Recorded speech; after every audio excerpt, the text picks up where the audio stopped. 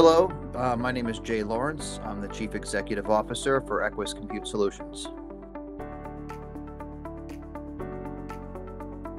Yeah, so what I've written about in Greener Data really touches on the substantive changes that the free market, in my view, can be making to impact the cleanliness of our environment and how imperative it is that the IT industry, in particular with all the advanced applications that are coming online, leverages some of the new technologies with cooling, in particular liquid cooling and immersion.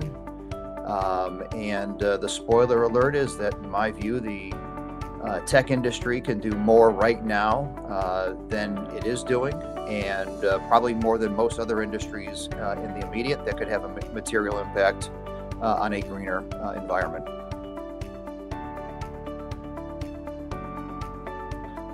For me, it's really getting the common sense message out. Anybody who pays attention to the TV news at night, which I don't do so much anymore, but you hear about all the hollering about being green and clean and policy and whatnot. I think there's just common sense and logical solutions that are readily available. And when the opportunity presented itself to share some thoughts, really to get a discussion going and get people to think, for me, that was a huge draw. And I think for the industry and everyone that's involved, there are real benefits to what this book can bring. And I'm just pleased that we have a chance to voice some ideas and start a conversation.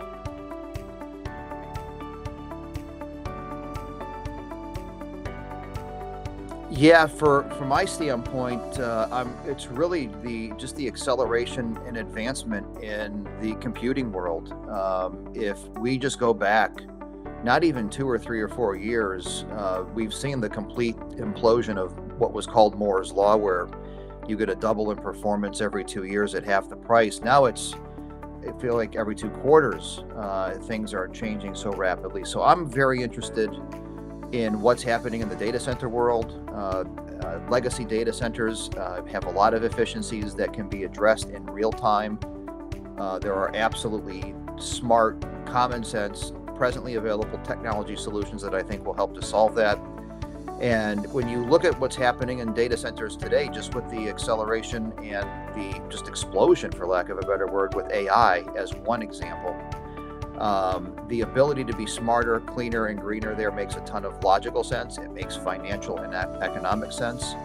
And just the real fact that we're having a hard time generating enough power as a globe, and we've got this new compute environment that's consuming more and more power with every new chip release that we have. To me, that's just a really interesting point of pressure, but it's also a very interesting point of opportunity, properly thought through and with the right technology solutions applied.